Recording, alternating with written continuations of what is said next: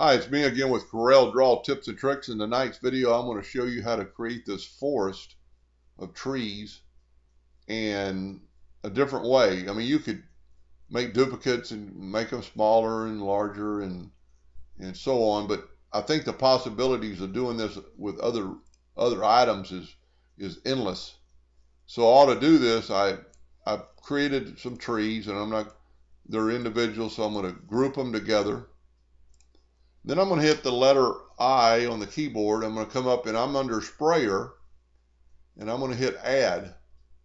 Then I'm going to go to spray list and here's all my images. I just added this image. I'm not going to play with it. I'm going to remove it. I'm going to remove that. I'm going to remove that. So there's my image that I want to run. That's number 9 that I did that larger forest on. And all you do is just draw your line and there you've got a forest sprayed on.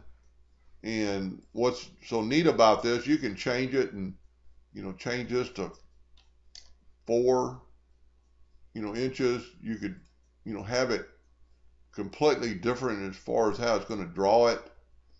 And if I was going to do this and making a forest, I would still keep, a few trees duplicated, and then you could go back and add trees where you think, you might need a little space there, or maybe you need a great big one on the end. But that's pretty neat. And I think the possibilities are endless of what you could do with it. Spraying other items and making like a picture frame of maybe leaves. I might try that and make another video. Anyway, hope that helped a little bit, and thank you for watching.